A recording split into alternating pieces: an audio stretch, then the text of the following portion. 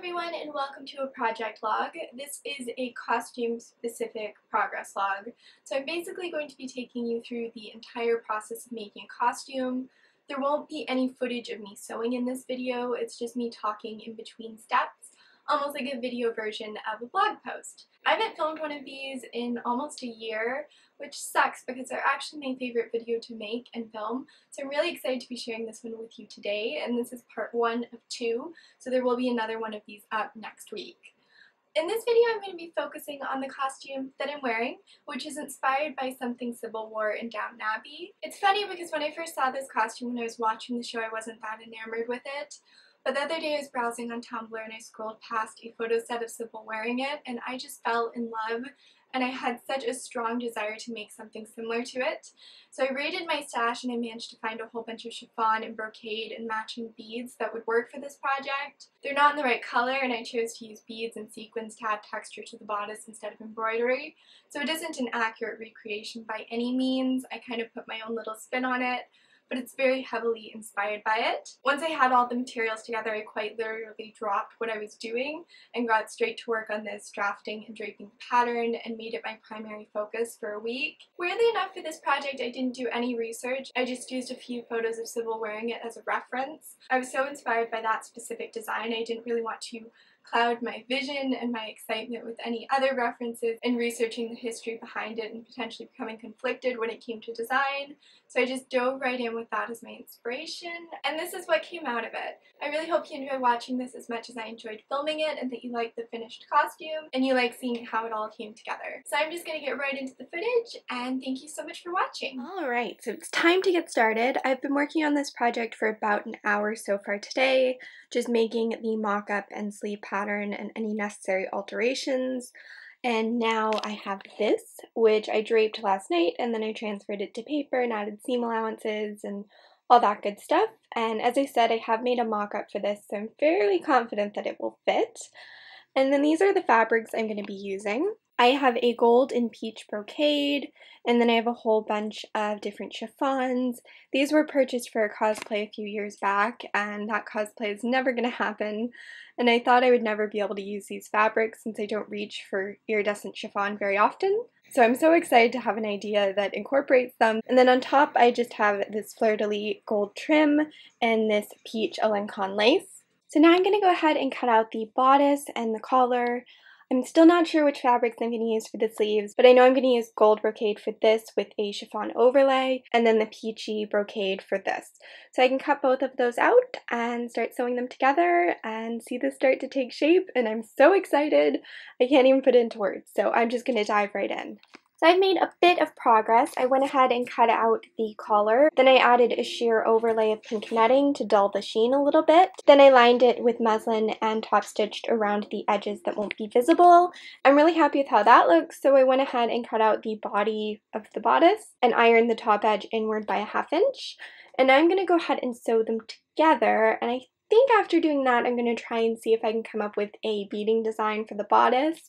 I was originally just going to embellish around the flowers, but now I think it might be kind of cool if I do a design at the center, potentially something based off the swirls in this trim, since this trim will be used as a waistband for the bodice. And I also cut out the lining for the bodice, but before sewing that onto the bodice I have to add a couple boning channels. So hopefully I can accomplish all of that in the next little bit, and I'll show you what it looks like after that. So this is what my desk is looking like now. I got the lace portions of the sleeves cut out, and this is actually going to go underneath the chiffon. And then once the chiffon is laid over top, I'm going to use this as a template for a sequin design, which I think will look really pretty. I only had a small scrap of this lace, so I had to make each sleeve out of 2 pieces, but I think that will be fine. And then I went ahead and tea stained the lace. It was originally this bright white. Since all the other fabrics are very warm in color, I thought that looked a little bit stark. So I just gave it a little tea bath, and now it's a more neutral beige. So I'm going to go ahead and starch about 1/4 yard of chiffon, and then I'll cut out the overlay for these pieces, and that will give me a hand sewing project for tonight. Speaking of hand sewing, I did end up deciding to add a sequin design to the front of the bodice. So unfortunately I won't be able to sew this onto the collar today. I'm going to wait to do that until after this has been embellished, since it will be a lot easier to do before the collar's attached. So I'm going to work on this tonight, and I'm really hoping to get it completely finished so I can sew the pieces together tomorrow. So I think I'm going to cut out these sleeves and then I'm going to sew the boning channels. I'm going to use ribbon for the boning and I've already marked where it's going to go with a pencil. There are a lot more boning channels than I was expecting, but I really want the bodice to be well supported. I'm not aiming for reduction. I just don't want it to droop down or wrinkle. So once that's done, I'm going to go downstairs and get to work on hand sewing. Hopefully I can find something good to watch on TV and spend a solid 4 or 5 hours just embellishing the hell out of this thing. I know I said I was going to sew the boning channels into the lining, but I think I'm actually going to go downstairs and start the hand sewing early because I have so much to do. I have these sleeves that I want to embellish, I have the bodice that I want to embellish the front design, and then I also have this trim I can work on if I manage to get those other 2 things done.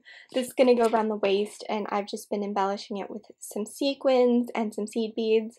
You can see my palette over here. I have some brassy gold sequins, some multicolor ones, and some gold beads, and some multicolor gold beads, which are usually there, but I guess I used all the ones that I poured out. So yeah, I have lots to keep me busy, and I'll update you guys tomorrow or later tonight if I end up coming back upstairs. But I have a feeling there's just going to be a lot of hand sewing today, and that's about it. So we'll see. Hello everyone! So I'd hoped to spend today constructing this and maybe starting on the pants, but I think I'm just going to take today and do a whole bunch of hand sewing. I spent ages hand sewing last night, but I still didn't get everything finished. I got one sleeve about 3/4 of the way done, but I haven't even started on the other. And then I got this design embellished on the bodice, which I'm really pretty happy with, but I still have to add a scattering of gold sequins around it. And I have another unrelated project that requires a lot of hand sewing too, so I think I might just take a TV day and try and zoom through all of this. And then on the weekend I can do some of the more construction heavy stuff. I'm going to work on this first today, and hopefully I can make enough progress that I can sew it onto the collar, and then I can start doing the beading around the top edge. And if that happens, then I will update you, but I think I'm just going to be working on the sleeves and that scattering of gold sequins that I mentioned. So I got this panel finished. It isn't as elaborate as I'd wanted, and the design isn't super visible, but I'm pretty happy with it considering I wasn't expecting it to look that great. I went ahead and outlined this fleur-de-lis swirly type of design on the center front, and then I outlined that with some peach-colored iridescent sequins. And then I just added seed beads and some smaller sequins into the pattern of the fabric across the center and top edge. So I'm going to go ahead and attach this to the collar, and then there will be more beading that goes over top of that edge. And I also have to sew the boning channels for the lining and sew the lining in. So that's what I'm going to be up to this morning. The other hand sewing work I got done is on the sleeves. I just went through and covered the lace design with sequins. So the sleeves have this random sort of sequin pattern covering them. I really like how it looks. I think it makes them a little bit more interesting, and I'm glad that I took the time to do it. So I'm going to go ahead and hem these this morning and attach trim to the cuffs, and then there will once again be more embellishing to do. So the boning channels are done. They're just made out of ribbon, which isn't very sturdy, but since I'm using plastic boning, it should be fine. I'm going to add the boning to this, and then I'm going to sew it onto the bodice with the right sides facing each other, and I'm just going to sew across the bottom edge. So once turned the right way out, that edge will be nice and finished. So that's done, and now I'm debating about whether to add the waistband first or to attach it to the collar straight away. I was going to use this lace for the waistband, and I even used it as a basis for this sequin design that I did. I think the gold might look a little dirty against the other fabrics I'm using, so I may raid my stash and see if I can find anything, but I'm so annoyed because I spent quite a while, like more than an hour, sequining one edge, and I know it's going to take me another like 4 hours to beat it fully, and I don't really want to move forward with that if I'm not confident it's the right trim to use. So I'm feeling a bit conflicted, and yeah, I might see what else I have. But I planned on using this and I think it's really pretty, so I want to use it. So I just went ahead and basted the trim onto the waistline. I actually really like how it looks when it's worn. I think on the table and in photos there's quite a stark contrast, but in person it looks really pretty and I'm actually really happy with it. As I said, I just basted the design down with relatively large stitches in a contrasting thread, and those will be removed as I bead it because the beading pattern is going to be so dense that it will secure the trim to the fabric, which makes stitching it on beforehand kind of unnecessary. So that's what I've done there, and once again, I think it's going to be better to hand stitch all the beads on and do all the embellishment work before attaching it to the collar. So unfortunately that won't be happening today either, and it might end up just being another hand sewing day. but I am going to go ahead and do a little bit of work on the sleeves as well, and at the very least prepare them so I can do the hand sewing for them today as well, because the work still isn't over. So I went ahead and hemmed the bottom of the sleeves by 1 inch. I just turned the edge inward twice by around 1/2 inch, so it's nice and finished on the interior. And then I sewed a doubled over band of the same mesh that I used to diffuse the gold brocade on the collar.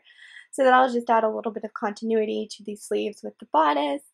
And it's also just a cute detail. Now I'm going to fussy cut out the lace trim and sew it along here. And the reason I'm cutting it out is because I don't want these bands on either edge to be visible. Actually, I might leave the bottom one, but I don't want this top edge to be visible. But this lace is organza based instead of mesh, so that means it's going to fray if I cut it, and I'm going to combat that by covering that edge with sequins, because when in doubt, make it sparkly or something. So that's my plan for that, and that's what I'm going to do. The trim is sewn on, which means now it's time for another full day of hand sewing. So that's what I'm going to be up to, and I think that's where I'm going to end this video. We're on day 3 of making this project, and I'm hoping it won't take that many more days to finish, but we'll have to see. I'm pretty happy with the progress so far, and I'm excited to see how it will look when it's all assembled. So definitely stick around if you want to see how this turns out, because there will be another video up on this project very soon. And that's everything. I shall talk to you soon.